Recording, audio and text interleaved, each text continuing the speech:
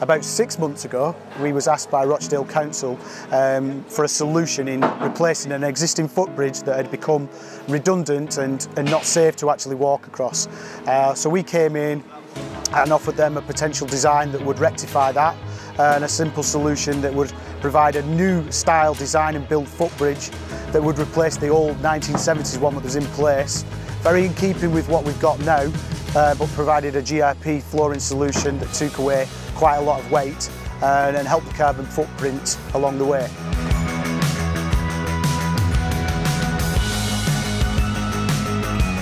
The original problem was that back in February 2019 a hole developed in the deck of the bridge.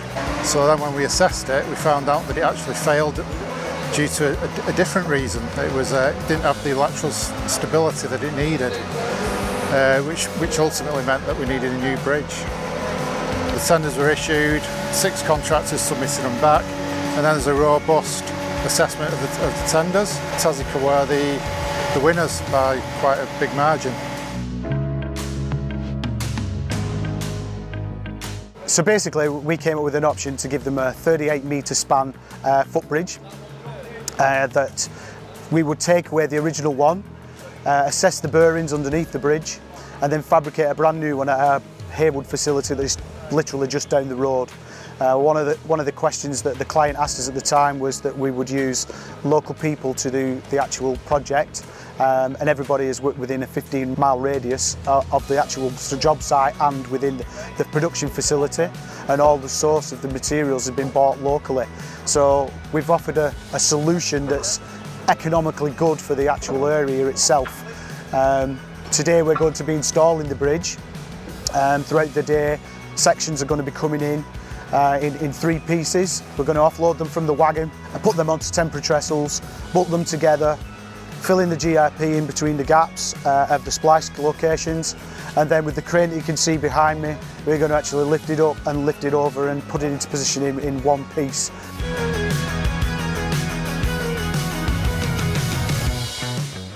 My involvement, basically project lead, so we took the job from drawing and client's initial inquiries through the build, liaising with the client, a few different changes, dealing with issues with the abutments and basically tying in how we were going to put it in, TTROs and the traffic management, getting that organised.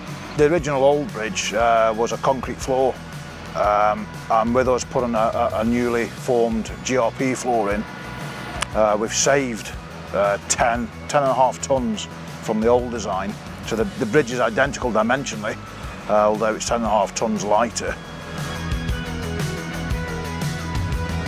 The client, Rochdale Council, has been absolutely superb from start to finish. They've listened to us, we've given them options and solutions, and every way along the actual project itself.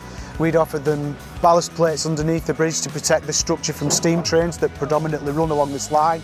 And then we've also offered the option of an anti-suicide barrier underneath the bridge to close off the potential for ropes and children to climb underneath or anything like that, which again is something that we've looked at from the mental health issue and the safety issues. We've provided that solution, the client bought the solution. We offered them the paint choice that they wanted, which is Holly Green Network Rail standard.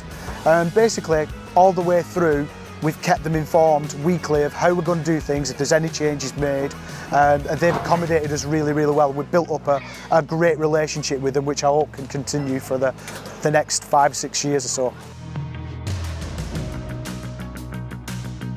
Personally, I think Taziker have been brilliant to work with, very open. Any issues, they've come to the table, they've discussed it with us.